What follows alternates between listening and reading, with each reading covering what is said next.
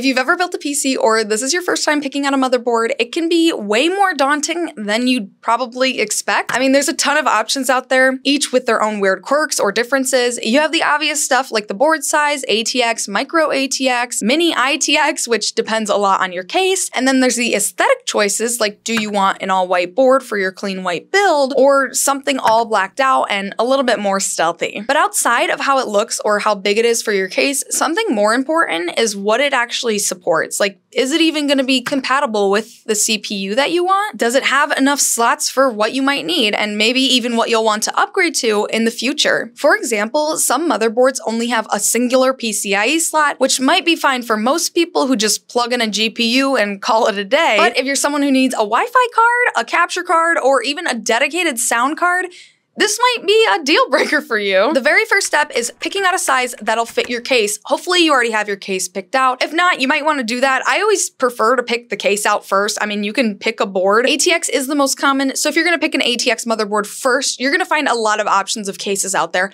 However, when it comes to mini ITX boards, there's not that many cases out there for them, so it kind of depends on what case you're going to go for. Each one varies not just on its size, but also what it can hold up to. Like an ATX board will probably have more options than with a mini ITX. This affects not just your case size, but also how many features you get. ATX is the most common. It's a full-size board. It has lots of ports and lots of room, especially for future upgrades. Micro ATX is a bit smaller, and you might lose some expansion slots with this one. Mini ITX is a super compact one, great for small builds, but very limited space and usually more expensive for what you get. You know, because you're paying the same price, but you're getting a smaller board, whatever. Buying your case before your board is completely optional. You can buy your board first and then your case after. That's completely up to you. When I was building a PC, I tried using an old motherboard from another build. Yeah, it turns out it was a zero cable motherboard, so like all the ports were on the back of the motherboard instead of the front, and I didn't realize it wasn't compatible with my case until after I had literally plugged everything into the motherboard and the motherboard itself into the PC. Like I had everything ready, screwed in, and then I was like, wait a minute,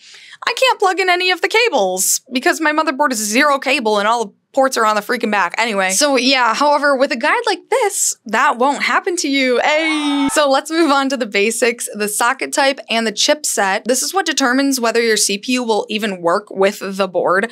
I'm just gonna go right out and say it, and every single tech person out there will recommend PC Part Picker to you, but it can help out a lot. If you plug in your CPU, it'll automatically come up with motherboards that are compatible with that CPU.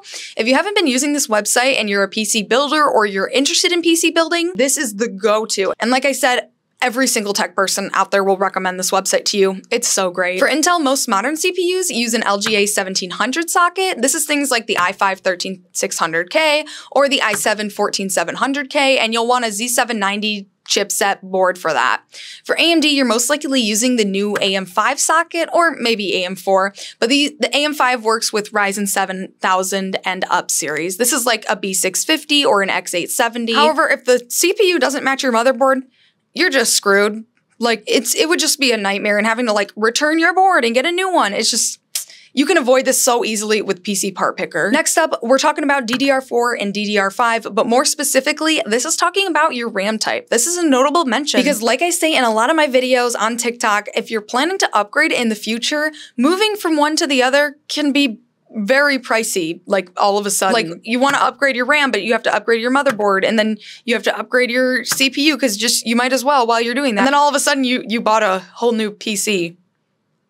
Yay! A lot of things nowadays are using DDR5, however, DDR4 boards are still out there, especially the Intel side. So here's the key. DDR4 and DDR5 are not interchangeable. Like I mentioned, you have to buy a RAM that matches your motherboard. If your board says DDR5, don't try to put in a DDR4 RAM because it literally won't fit. So good luck. Another thing to look for on a motherboard is the amount of slots each thing has. For instance, PCIe slots, RAM slots, as well as M.2 slots. These are all important mostly because if you're planning on upgrading in the future, it can just be another annoyance if you don't have an extra PCIe slot. I personally like a motherboard with a lot of extra of everything, just in case I do want to do an upgrade, like put in another M.2 in there for more storage. Now, when it comes to PCIe slots, these are the long ones on the motherboard where your GPU plugs in. If you're just gaming, one PCIe slot might just be enough for you. But if you're planning on adding a Wi-Fi card or a capture card or like a second GPU, which is rare but possible. You can even add in a PCIe SSD add-in card for extra storage, but just make sure your board has the multiple slots. Also pay attention to the PCIe version. Gen 4 is still solid for GPUs. Gen 5, however, is faster and future-proof, so this might be something to look for as well. You also should check how many M.2 slots the board has. Most boards come with 1 or 2, or higher end ones can have up to 3 or even 4. Another important thing that you need to look at on a motherboard and when deciding is looking at the I/O on the side of the board. This holds all of the important USB slots, Wi-Fi ports, USB ports, which are less common, except, well, now that tech is advancing, it's more common, which is cool, and I personally just love. However, some questions worthy of asking yourself when picking a motherboard and looking at the I/O shield are, do you need USB-Cs? If so, how many? I usually go for 2 to 3 because USB-C is becoming more and more common, and I'm starting to use them in my build more as time goes on. But this can also be said the same way for the USBs. Like, how many USB ports would you prefer to have? This is important stuff to look at on an I/O, even though you might not think so. Something else on the I/O shield that's important to look at is if it has Wi-Fi and Bluetooth. These are both very important to me. Even though I literally use Ethernet, I still like to have a Wi-Fi port on there just in case. But if you're plugging in Ethernet, you don't necessarily need a Wi-Fi board, and this could potentially save you some money, I think. I'm not quite sure, honestly. As for Bluetooth, no Bluetooth is definitely a deal breaker for me. No Bluetooth is the red flag. Some people don't really care about Bluetooth. However, I use it literally every single day, and it is definitely important to me. But again, it just depends on you. Something like the I/O layout or I/O shield seems like a small detail.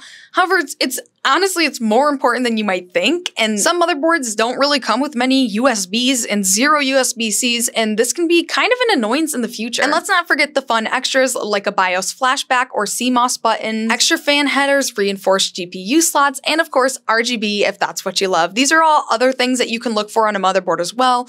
It just depends on how picky you are. So yeah, while picking a motherboard isn't super simple, I mean, you can kind of take one thing each step at a time and kind of check it off and use process of elimination to find what you need. Using a website like PC Part Picker, like I mentioned, can be very helpful. However, kind of knowing already what you want and might need in the future can help you whittle down what motherboard is going to be best for your build. If this video was helpful for you in any way, make sure to leave a like, drop a comment on what motherboard you're planning to upgrade to or what motherboard you currently have in your build, and I will catch you guys in the next one.